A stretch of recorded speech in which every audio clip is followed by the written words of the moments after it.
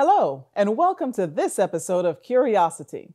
This is a series where we will explore how to do data differently through conversations with thought leaders and experts from diverse backgrounds. I'm Simone Knight, and I'll be your host along this journey. I'll be joined by Donald Farmer, who each week will meet with new guests to explore the future of data. In a year filled with disruptions at multiple levels, cultural changes are taking place all around us. As a result, developing a high-functioning business culture is something that every executive needs to be focused on right now. In this episode, we hear from leaders who are embracing disruption and discuss the importance of the analytics function being front and center to signal what's going on within the business in order to organize around what's next. As you watch, ask yourself, how can data help us move faster and move together to serve our customers' ever-changing needs? Our journey of curiosity begins now. Hi, and welcome to another episode of Curiosity, our web series of interviews and conversations about the curiouser and curiouser world of data and analytics in the enterprise, in our daily lives, in our rapidly changing, complex world. And I'm delighted in this episode to have Jill Dyché and Tom Thomas to join me. And today our topic is super interesting one. It's about culture. It's about the culture of analytics, the culture of data, and that sort of role of data and analytics in corporate transformation. So I'm really excited by the topic and by our speakers. Jill, can you introduce yourself? Can you just tell us a bit about yourself and why this topic is relevant to you? Sure. I'm Jill Dyché, and I am by day an independent strategy consultant. And on nights and weekends, I run a nonprofit called Outta that helps rescue at-risk shelter dogs.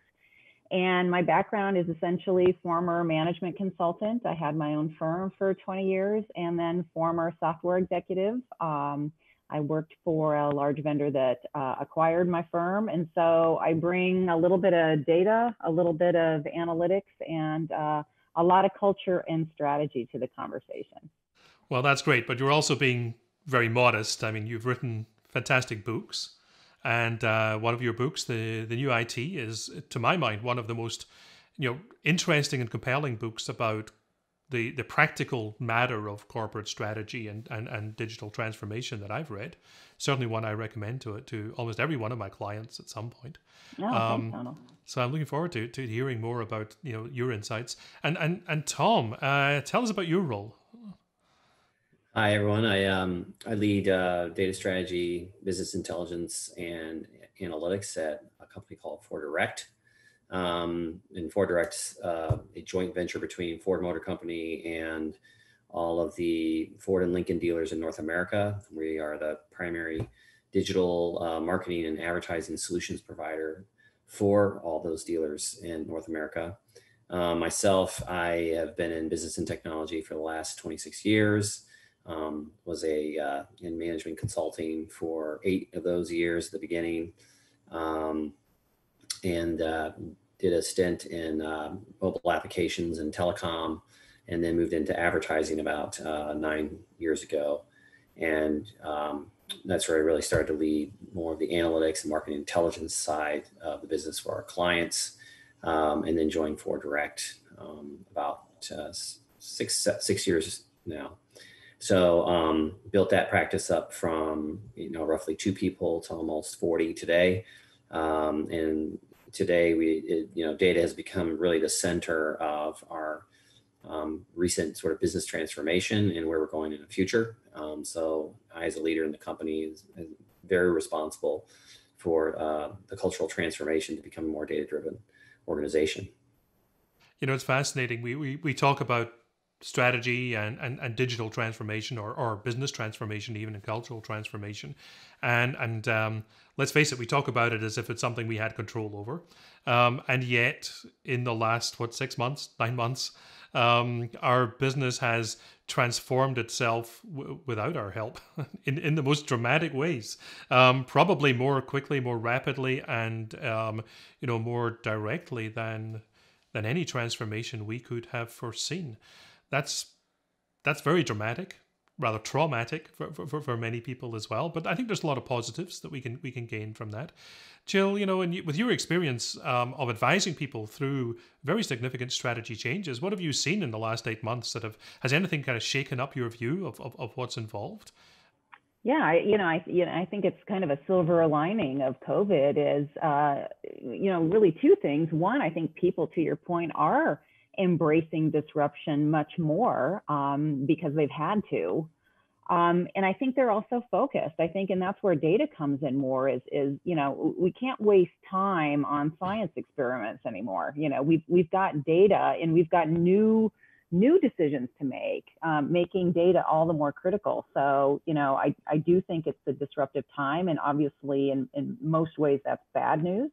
But there is a silver lining, which is that it's forced a lot of people, executives in particular, to embrace change. Right, yeah.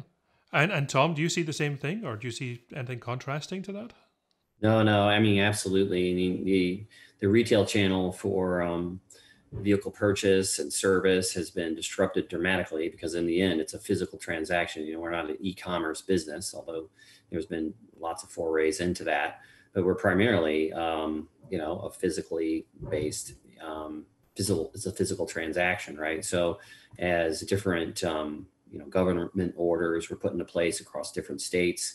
There were like roughly 3 different statuses dealers could have gone into during the crisis, which was completely shut down, or they would be open for business, just from a sales standpoint digitally, or they were open all the way. So we'd have to track, the performance of, let's say, electronic leads or phone calls or all the shopping activity that we can see that consumers are doing with each of those dealers in different ways based upon the state of those businesses.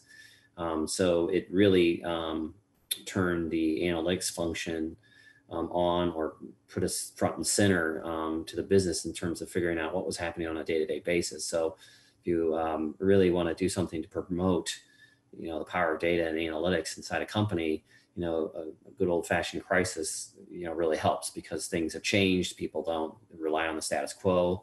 The future becomes uncertain in terms of what consumers are doing. How's it going to affect sales? How's it going to affect service? Is our dealerships going to stay in business?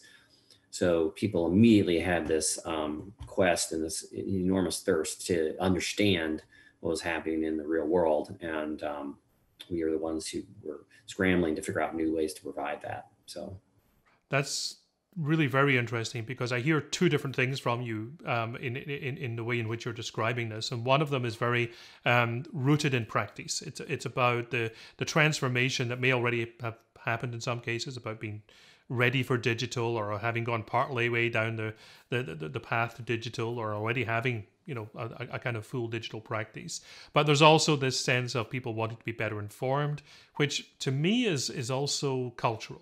It's about, so I wonder if there's a distinction we can make, and maybe Jill, you've literally written a book on this, so I wonder if you've got a view on this, the distinction between the practice of a business and its culture. When we talk about business culture, what are we talking about? Well, it's interesting to Tom's point too. I think a lot of companies have surprised themselves at their own nimbleness, right? And so, when we're talking, good and bad, right? I mean, now we have to move. We have to do something differently, and how are we going to do that? And I think part of the whole data culture thing is a new agility. And when we talk about fostering a data culture, it really does come down to being more thoughtful and deliberate about the use of data, in and on behalf of the company. So it's been really fascinating to see as things shift in our respective marketplaces, how fast and nimble we are to deal with them. And I think that has everything to do with our existing culture and the evolution of the data culture as we make things happen. I'm fascinated when you say that some people have discovered themselves to be more nimble than they expected. Yeah. That definitely resonates with me. I've heard that from people, not quite in those terms, but it's absolutely right. Tom, have you seen that? What's taken you by surprise about your own culture?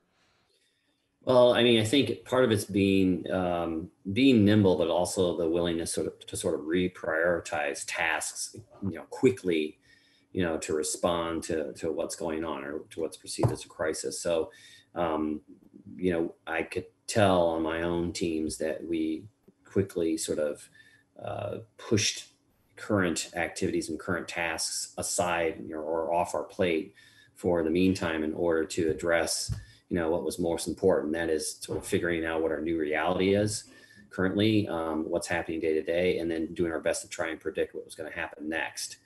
Became, really one of the number one tasks in our team, in our organization. Because if you don't quite know how things are changing, it may be that your current activities and strategic initiatives don't make as much sense as they did before the crisis, right? So they're, the whole company really, we did a bit of a reprioritization of everything we were we currently had budgeted for and had in place.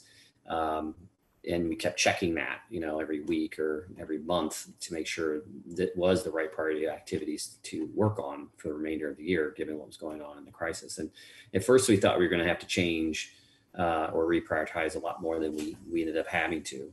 And then we basically, through the data we saw from the customer, started to realize that we didn't have to change so much, right? The customers were still figuring out ways to purchase vehicles, to get their vehicles serviced. I think probably, the number one thing that was keeping them from being out there and transacting was whether or not they could physically go into a dealership. So watching those government orders and how the dealers could quickly react to opening back up, was the key component. And, then you have the OEM piece to that, where, Ford and GM and all the big manufacturers, they went tight quickly. So they, ramped production down. They tried to figure out ways to cut costs, to be able to brace themselves for a large, market impact. And so what you see now happening across all the auto industry is somewhat of a lack of inventory to meet the demand that's out there. So, measuring like how fast the consumer is adjusting to purchase and then being able to bring the supply to them and time that just right is the big trick right now that the businesses are trying to figure out. And they can't do that without the data and analytics that they need. We talk a lot about, when we talk about business culture, we actually very often talk about it internally. It's the culture inside the company. It's the culture within the hierarchy, within the management, and so on. I wonder, just from what you're saying there about the interaction with the customer, our business culture must also be how we interact with people. And part of that needs to be understanding our customers and the changes in their world, not just the changes in our world, but the changes in theirs. Have you seen, and we don't need to get into kind of specifics of your industry, but are you seeing the public, the consumer, as being as agile and adapting to these changes as business has been? I always believe that the customer is quicker at doing that. One, because they're a microcosm of what a business is, right? They're an individual, so they can decide to do things much more quickly, and they're not a large company that has to, that's complex, that has to figure out all these different things to change to meet whatever the customers are doing. I think it's really up to us as leaders in analytics organizations and business intelligence and things like that to try to be the quickest at moving and pivoting to sense what the customer's doing, so we can bring that back to the company as quickly as possible to make bigger adjustments. Yeah, so I'm just thinking that this is actually kind of compelling, that the customer is already sort of agile, well-structured companies which are strategically prepared to deal with rapidly changing customer demands are probably in a good position to handle this kind of cultural change anyway. Jill, I know you've worked with several companies in that kind of space who've been very focused on their changing customer environment. Do you see that reflected in their way of coping with this remarkable crisis? And I love what Tom was talking about, because we find that, I can't tell you how many clients I've had and I have now that have kind of shed the kind of research and exploratory projects, the AI and ML kind of prototyping and the innovation centers of excellence and all that stuff, because They've got real world immediate problems to solve that are customer focused. And, the thing that I'm seeing is the maturity of the incumbent data foundation is directly proportional to their ability to pivot to this new world of COVID, right? So, the fact that they can say, okay, we're going to table some of these projects in the interest of meeting the market where it is right now. And in order to do that effectively, the companies that succeed and are really quickest on the draw are the companies that have that established data foundation, irrespective of what it is. It could be a legacy data warehouse. It could be a data lake. It could be a series of heterogeneous cloud solutions. But the fact that they have their arms around what their data is, where that data is, its accessibility and its value to a current business problem, I think has everything to do with the maturity and the effectiveness of a data-driven culture. Gosh, that's really interesting. And in one of our earlier kind of conversations in this series, we discussed the idea of confidence and the importance of confidence to the ability to be curious. The title of the series being Curiosity. And we're saying that confidence is very important to curiosity. And I think you're actually kind of underlining that if it, in a sense, I liked what you said, that in a sense, it doesn't matter what that infrastructure is, so long as it's in place and well governed and well managed. And I think that's because it gives you the confidence to then adapt and to change and to handle the changing circumstances. Tom, are you seeing that? Are you seeing that kind of level of confidence? Yeah, absolutely. I mean, what Jill said is spot on. If you have the right platform in place to where it can, to where your data can be accessed and then analyzed in a flexible manner, right?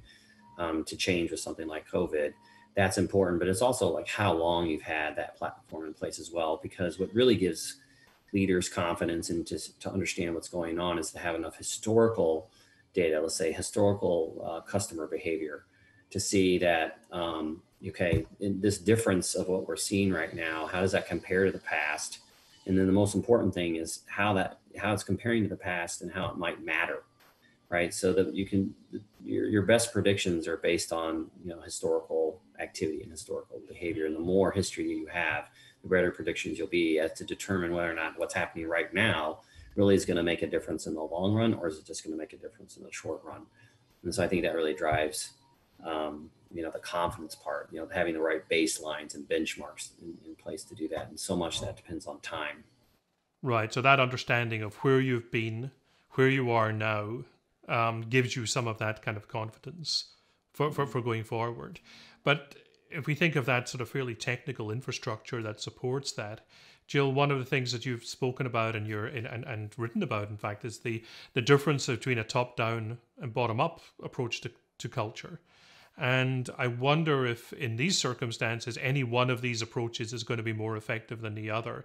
Is this something where a top-down culture coming from executive fiat, that we are going to be this kind of organization, is that better than a kind of bottom-up culture?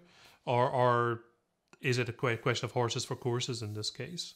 Yeah, I mean, that's a great question. And I think top-down only works if it's strategy driven. I mean, if there's a clarity across the executive and board of directors ranks on where the company is going and what the strategic initiatives are that we can kind of plug data into, then I think top down really works. And even today, in these days of a pandemic and political disruption, I think that clarity of, overarching corporate direction makes a difference. But executives just, talking the data-driven language is not enough. And I think every executive, just turn on CNBC and you'll hear executives talk about data and analytics all day long, but it doesn't mean that they're doing it well. And it doesn't mean that those efforts are necessarily all that relevant, as opposed to the bottom up, which I think we're seeing a lot more of as, data foundations mature, as skill sets mature, as data specific investments mature. I think there's an elasticity of people engaging in various data-driven projects in a very effective way with a level of support that they may not have had a few years ago when we were relying on those executives to give us budget. So again, I think it does come back to a certain level of maturity, a certain knowledge of what the de facto platforms and applications are that matter in what we're trying to do as a business. I think that again goes back to what we were talking about before about, just corporate agility and being able to move in the direction the market is heading. It's interesting. One of my clients that I was talking to very recently had an experience which I think is very relevant to that, which is as they faced the pandemic and how they were going to have to kind of refactor their business in dramatic ways, the management came down with what essentially they thought was a newly thought out strategy and said to IT, big changes for you guys. We're going to have to change overnight and do all this. And the IT answer back basically was, well, we've got this. We didn't see this coming, but we've got it. We understand this. We're ready for it. We've had this infrastructure for some time. And yes, we do need to move more rapidly to put it in place, but we understand this. Executives were absolutely astonished. Like, wow, we thought this was going to be a huge disruption. And you were saying basically, yeah, we've been prepared for it, So Tom, when we think of the company culture, the corporate culture, the data culture, could we expand that out a little bit and maybe think about the other aspects of culture around data, around IT? We've talked a little bit about kind of top-down strategy and bottom-up strategy.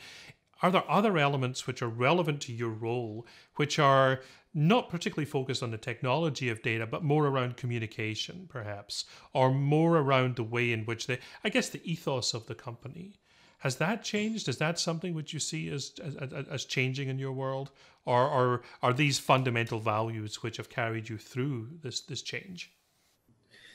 Yeah, I think, outside the data-driven culture itself, you have to have a sort of foundational culture within the company of employees wanting to do their job better, right? So those who are not satisfied with the status quo or the rinse and repeat kind of mentality, and they want to learn how to think differently when different things come up. And so if you don't have that, then there must be like a concerted decision to make this happen, right? Either from the leadership directly or through a new strategic framework that's very public, where the leadership needs to agree, share, and believe in a data-driven process, let's say for decision making. So you can buy self-service BI tools and do things like that. But if the intellectual curiosity among the user base or the employees is not part of the culture, your Tableaus and Domos and Power BIs are just going to, simply collect dust. Right. Yeah. You get a lot of shelfware where there's not that kind of culture of curiosity, as you were saying. Have you seen that, Jill? Have you seen? Yeah, and it's fascinating to me, some of these different cultures and how they inform what data-driven looks like. Obviously, companies that are big on measurement, I think, have a greater urgency to develop a data-driven culture than companies that aren't. And there are companies that aren't measurement-driven, believe it or not. We always compared when I was a consultant, it was really interesting to work with companies that were very engineering driven, because they would be more kind of data provisioners in a lot of ways than sales driven, where, a lot of people were looking at the data, but maybe not necessarily delivering the data. So it's fascinating when and it's tempting to create these labels, but in a lot of cases, they really do inform how people use and, kind of ingest and continue to grow their data foundation. So that's a fascinating topic to me. And we used to actually do a lot of these taxonomies to kind of profile not only the cultures of the companies, but the classifications of data consumers within those companies. And I think that's still a very relevant thing to do for companies that are looking at different ways to use data. Who are our data consumers, and how do we segment them in a way that we can continue to provide them data in a sustained and meaningful and continually relevant way, as opposed to the people who scream the loudest. I mean, this is not a new problem. Some of the ways to solve it are different. It's fascinating the distinction you make between some companies who are not necessarily numbers driven, they're engineering driven or process driven. And then there are some who are very numbers driven, who may well be, sales organizations. Isn't part of the problem, though, that sometimes those so-called numbers driven company or data driven companies can almost have a simplistic approach? That, one or two numbers start to dominate rather than a more sort of sophisticated analysis of where we are? Exactly. And we used to call that the counts and amounts culture, right? Just give me the numbers, and it's in a lot of ways tragic to see what they're missing in terms of data that they could be capturing and using that could be nothing less than strategic differentiators, right? But because they're so focused on the numbers, they sacrifice that. So you're absolutely right. Right. Well, I don't want to put you on the spot, Tom, and ask you if you are or are not a counts and amounts kind of culture. But do you recognize the term? Do you recognize the problem? No, absolutely. I mean, I think when I first started the company and why we were so small is because it was really a counts and amounts type of mentality around, around data, right? So it was really bare bones sort of reporting. I wouldn't even necessarily call it business intelligence. And they did know at that time that they needed something more robust. So if you think about the sort of the four, evolutionary kind of quadrants of analytics, it was all about what happened, right? So it was very descriptive. And then we've been progressing steadily to the more diagnostic side of analytics, and as far as like, why did it happen? And so you start to get better and better questions from the users as soon as you start to get them to realize that if you understand why something happens, then you might know, what's going to happen next, right? So then you get into the predictive, and then where really a lot of the company has now adopted this mentality in the culture to figure out what to do next. So really wanting to move into the prescriptive side of things, both from a business intelligence standpoint, but also in a way to where we can feed data, quote unquote, to machines that help enhance the products that we sell to our dealers become more intelligent, right? To be more in the moment with the customer and to provide a more personalized experience to get them through the sales funnel more effectively. That's interesting. So much of that culture would have been based on having a model which was useful over several years. The data has been built up over some time, and there's an expectation that the future looks more or less like the past. So you can project some of those ideas forward. And now we're in a situation where the present doesn't look anything like the past. Exactly. That's got to be tough, isn't it? I mean, how do we adapt to this? I'm thinking of people out there who are really wanting to be data driven, but what do they compare to? Well, exactly, because the leading indicators are changing, right? I mean, the lagging indicators, pity the company that is still relying on all its, historical lagging indicators, because, this new world is, kind of introducing indicators that, we never, would have guessed would happen, so it's hilarious to kind of think of, again, it comes back to nimbleness in a way, right? I mean, how ready are we to pivot? And again, it comes back to how mature are we really? I mean, there's kind of a new crop. I don't know if you guys have seen this. A lot of people writing about, look, you can't really be data driven until all your users learn how to write regressions in Python, and like, I mean, we're really leaving a lot of potential skills and value on the table when we start thinking that way, right? So it's really interesting, because there's a lot of still tribal wisdom out there that can be translated into very, very creative ways to use information. That's interesting. Yeah, that wisdom which is already there in the organization. I mean, we haven't seen something like this. Of course, we don't have that, but there are in many organizations somewhat similar situations. I was talking to a very small business the other day about their their plans during COVID, and they said, well, it was no worse than when our warehouse went on fire. And they lost all their stock and had to start again. And so they've been through a miniature disaster in a sense and had to recover. But they were able to make that transition. They were actually able to make that translation between what they'd experienced and the current situation. And not everybody's capable of doing that, but there has to be a corporate culture, if you like, of being able to learn from the experiences that we have. And that's something that, as human beings, artificial intelligence systems aren't really very good at what you might call metaphorical thinking. They can't learn from a fire and apply it to a pandemic. But as human beings, we can. That's actually one of the things we do. We're continually creating our own stories.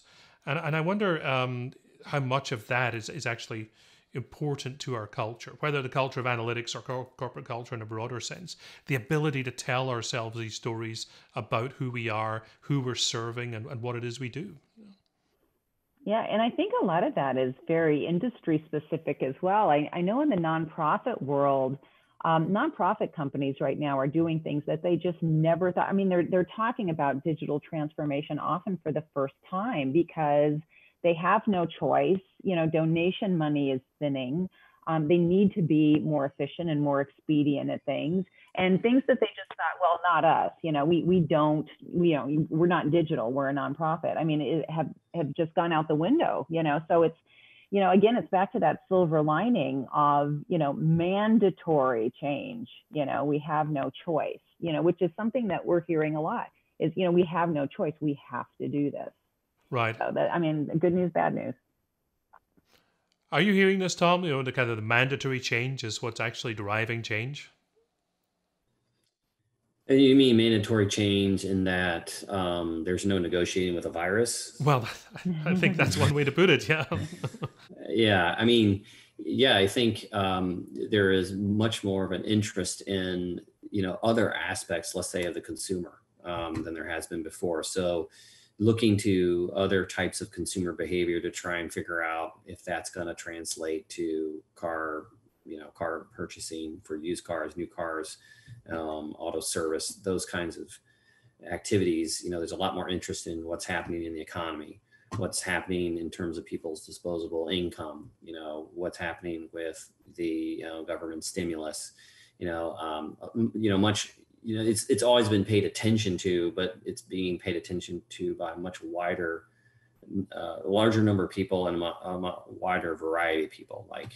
And so at lower levels in the organization, they're thinking about this, like what's going to happen over the next year and a half while there's a vaccine under development. Then what's going to happen after the vaccine's out in place and the virus is taken care of. But what has that done to the business world, right? So that's from on the market side. If you think about, what we're thinking about in terms of a business and our costs, immediate, what's obvious to most companies is real estate, right? So office footprint, commuting times, where do people work? Where can we hire from? How do people work from home effectively? Like, what are all the cost implications of that? And really looking to other companies and how they're doing it. So there's this constant evaluation and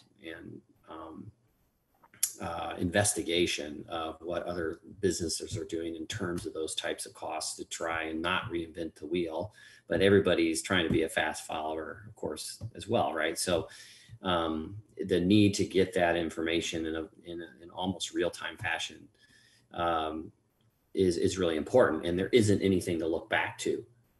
Historically, they try to look at the 2007 financial crisis, which systemically, was a much larger problem in the economy than something where, it's clearly disruptive and in creating a big impact, but there's this pretty clear light at the end of the tunnel. You can almost timeline it. And that's why you don't see right now the stock market, in a free fall or anything like that, because they're able to look with some level of confidence 10, 12 months out to see that everything's going to be back to normal. Everybody right now is trying to measure pent-up demand across all these different products as well. So making sure that you're staying efficient as possible through this downturn, but you're also ready to hit the ground running as soon as that demand comes back. That's such an interesting perspective that everybody's trying to get to. That's such an interesting perspective, Tom. I haven't really heard anyone articulate it quite like that, and it's fascinating that. I don't want to put words in your mouth, but Jill was talking about the kind of the wisdom inside an organization that can be repurposed here. And you're, to my mind, talking about something which is more like the wisdom of the industry.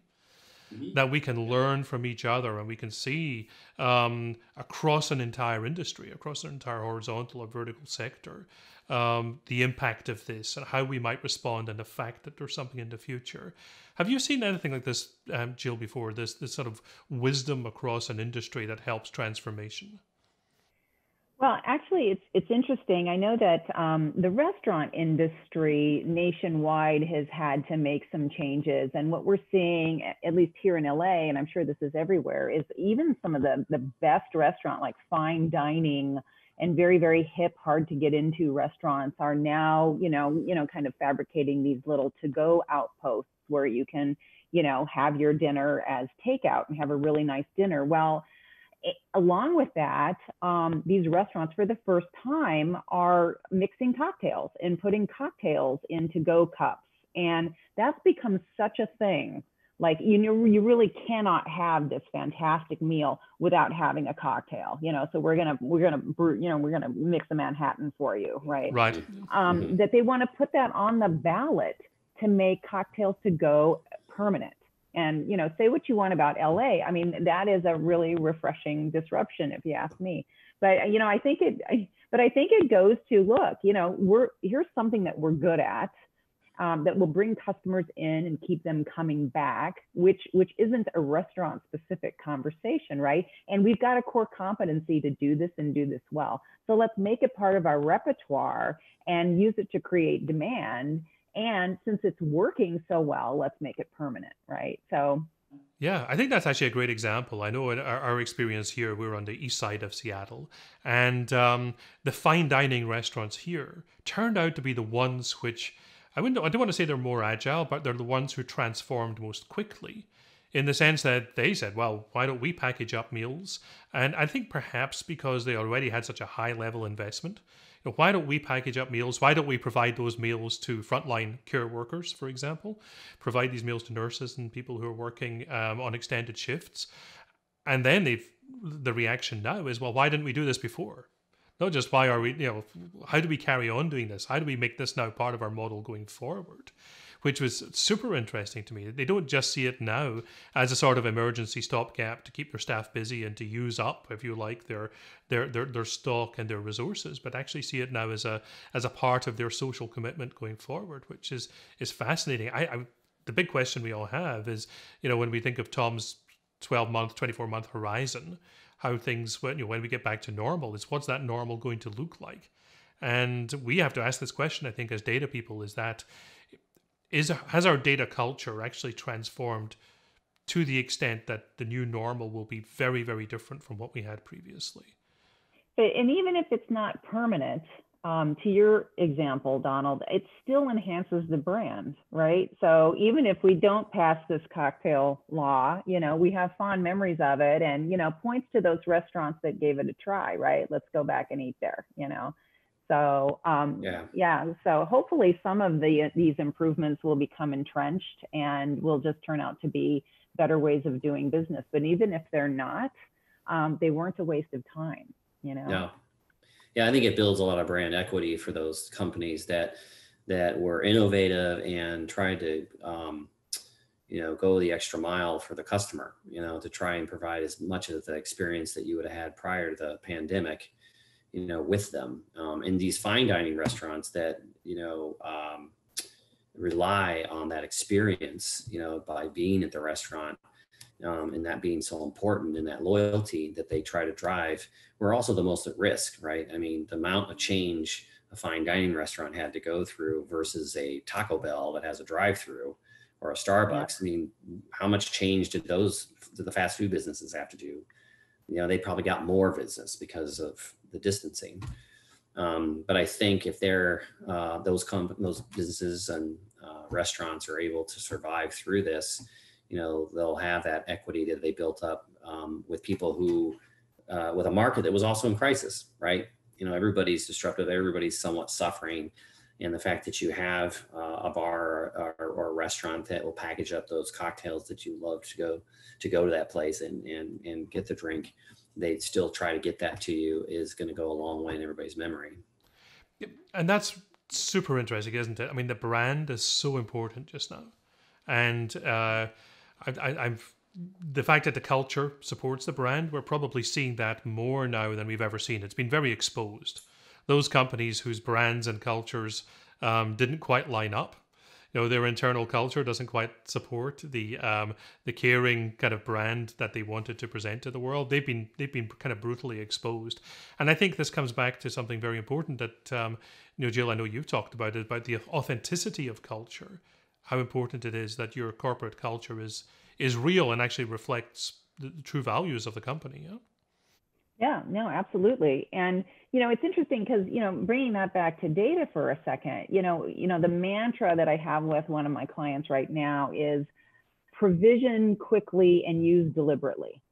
Right. And I suspect that we could probably apply that to the cocktails as well.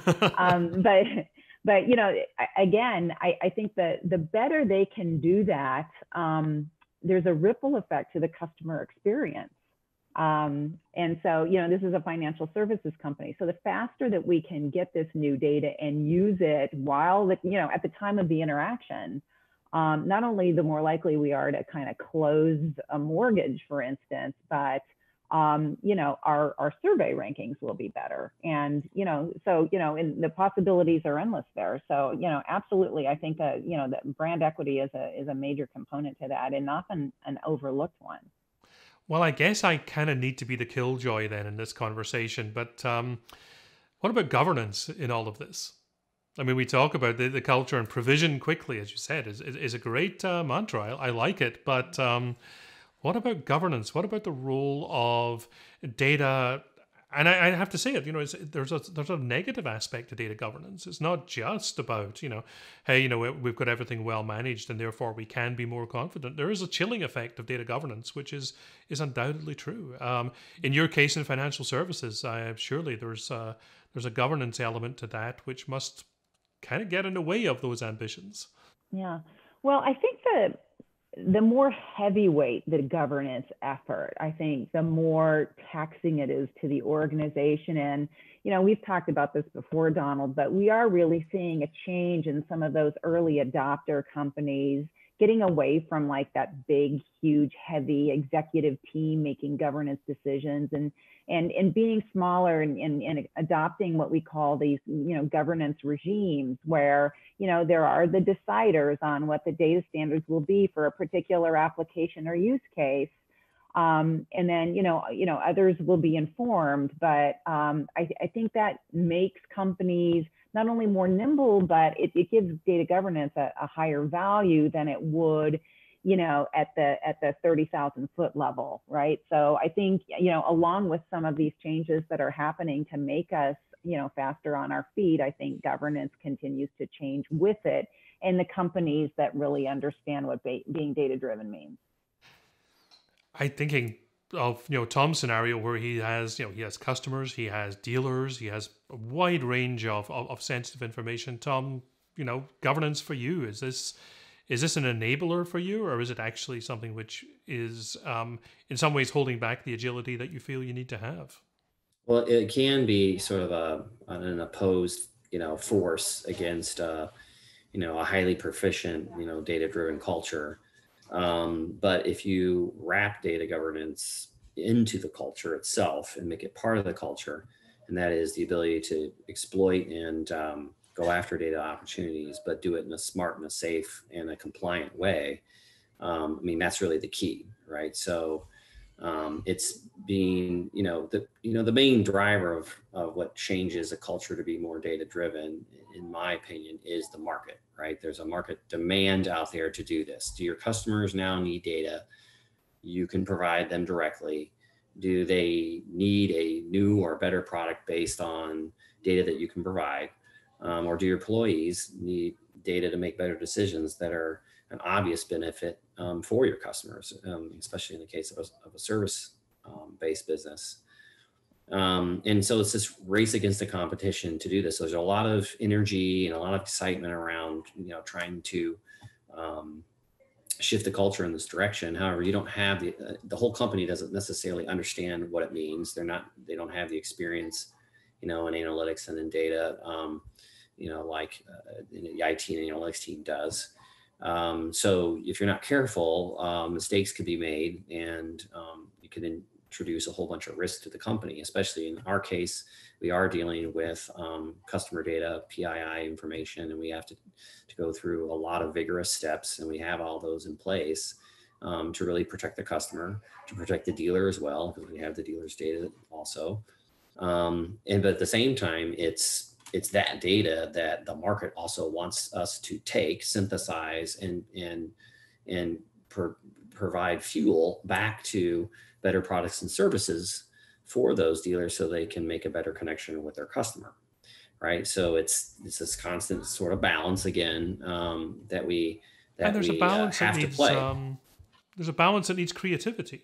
I mean, this isn't just a technical answer in a sense. There needs to be some kind of creativity in how you bridge that gap. We can, there's data, and there's a set of rules around it, but there's also got to be some creativity about how you interact with the business and the customers, and in your case, the partners, the dealers.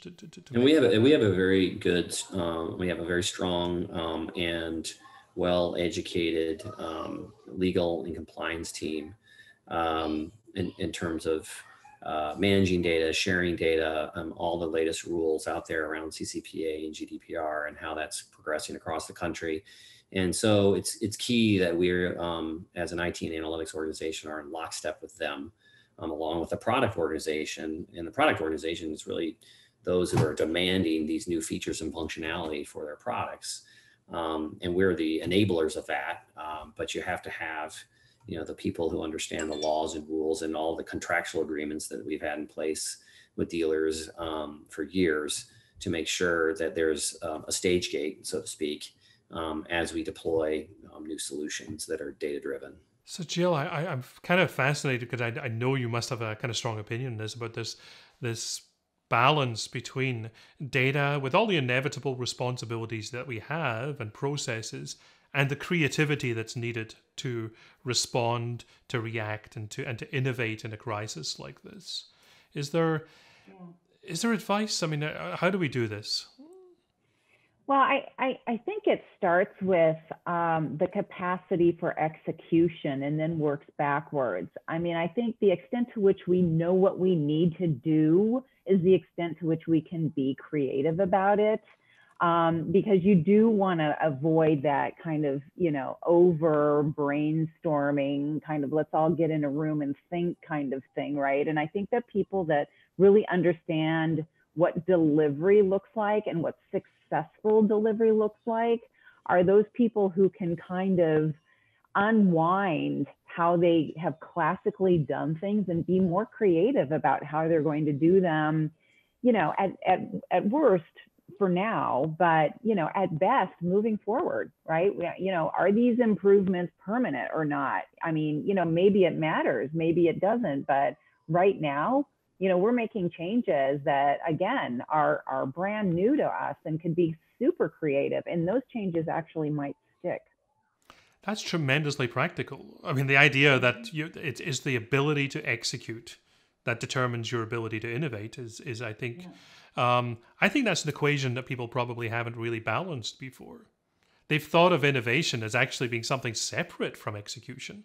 Innovation is this thing that happens in the lab, rather than something which we enable in our day-to-day business. I love that. I think that's actually that'll come as a relief to a lot of people. Like, hey, we can be innovative. I hope so.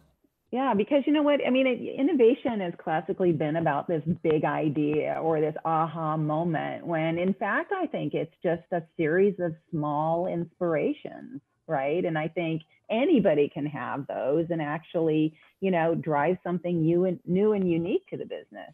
That's great. I mean, Tom, I'm thinking of terms of this, in terms of innovation, and I love Jill's kind of practical focus there. The fact that it's ability to execute that enables innovation.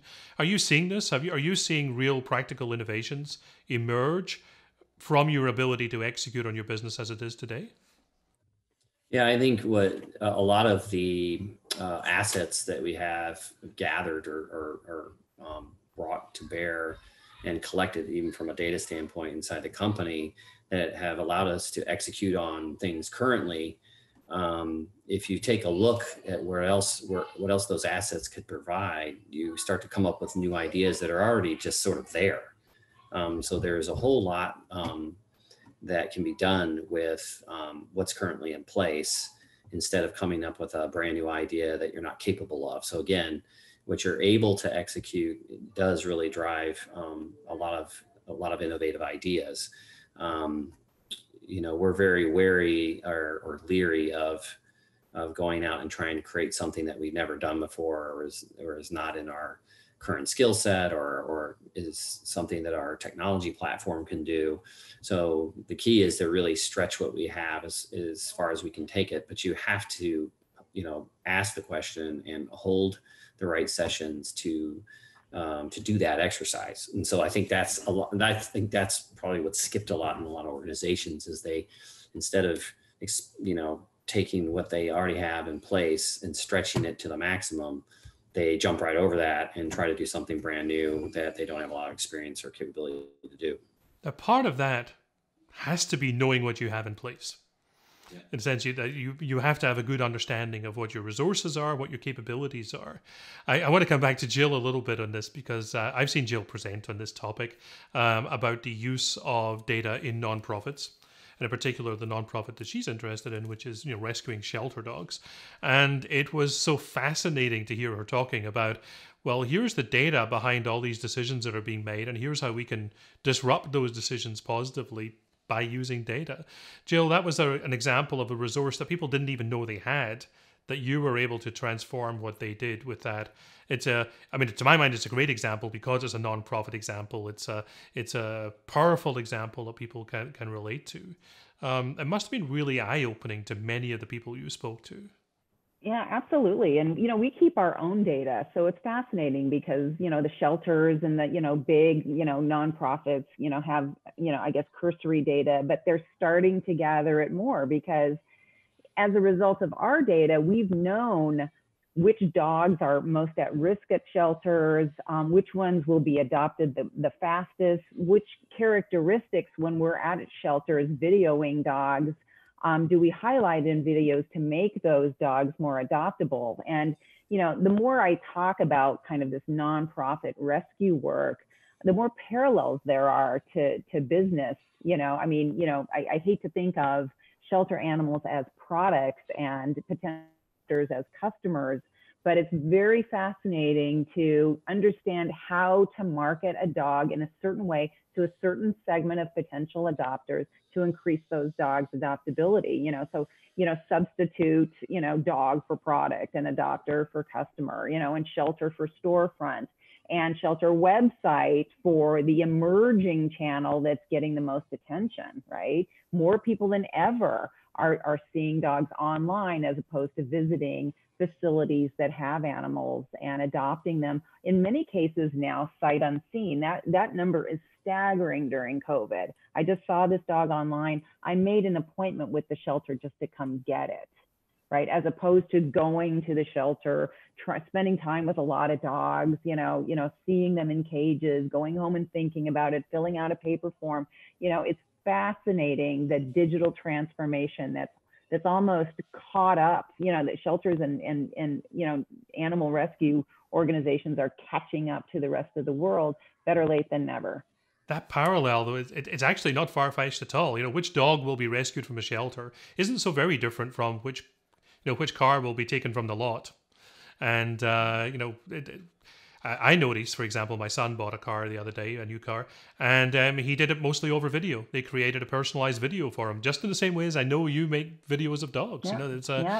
A VIN number is a microchip number, right? There you go. Yeah. Yeah. So Tom, from dogs to cars and innovation there. This is a great example of a resource that people didn't know they had, and I think video is a great example. And it kind of online work that we are doing, and the online work that many people doing. I mean, this must have transformed your work as well. I'm wondering, as we kind of wrap up, maybe there's one thing, maybe there's something you've seen, Tom, in the last sort of few months that have made you think again about the work that you do and the kind of value of that transformation. Have you seen anything that's really changed your mind or given you a new insight? I think the crisis has reinforced something we were already, starting to pursue. The sort of data paradigm that I'm focused on and that we're doing as a company, as we kind of went through this business transformation a couple of years ago to become a more data-centric company, is developing more of a customer-centric analytic capacity.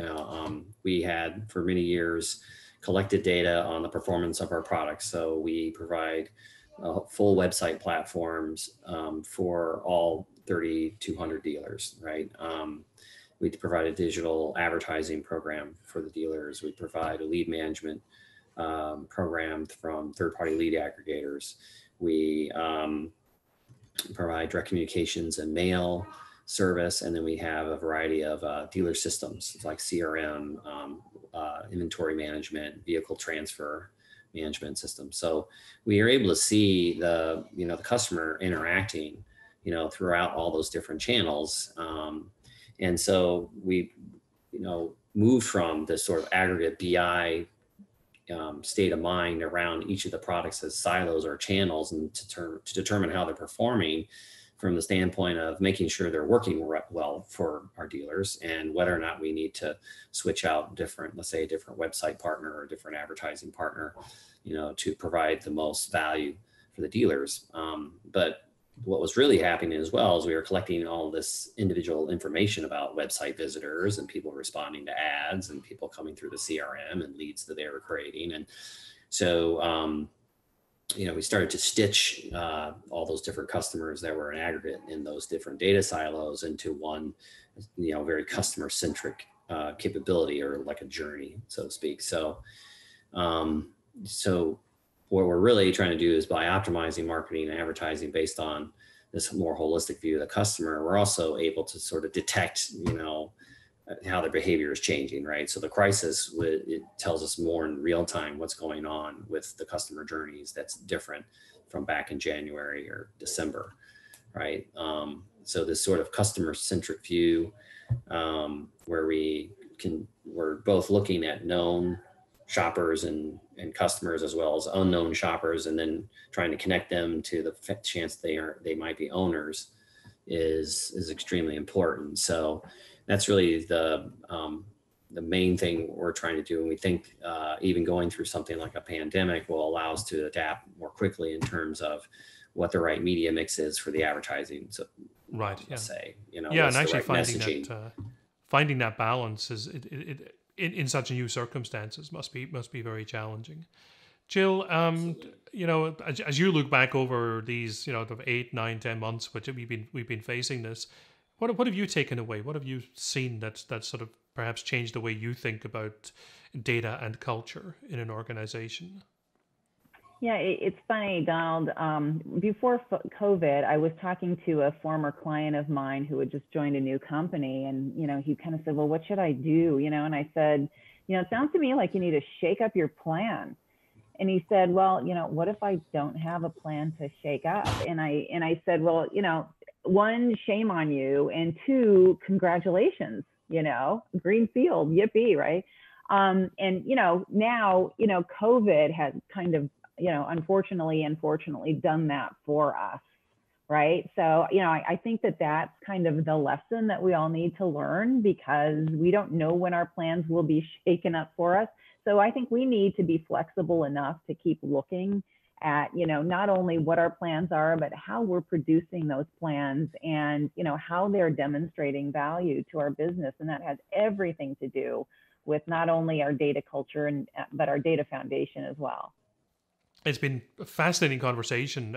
Thank you so much. That this balance between the ability to have a plan, but to then change that plan, and to do that with a kind of level of confidence, is something which is just kind of run through so many of our conversations, but particularly called out in this one, where it's about the culture that supports this. Tom and Jill, thank you very much. It's been a wonderful conversation.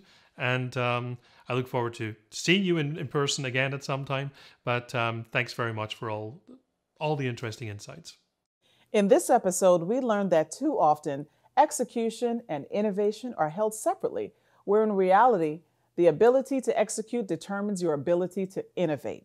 And today, innovation that goes the extra mile for the customer builds brand equity that will last well beyond a crisis. I encourage you to take a good look at the data that supports your part of the business. Ask why things are the way they are and what needs to be done to make a change. Don't forget to subscribe to the series. You won't want to miss a single episode. Agility and Innovation is up next. I'm Simone Knight. Until next time, stay curious.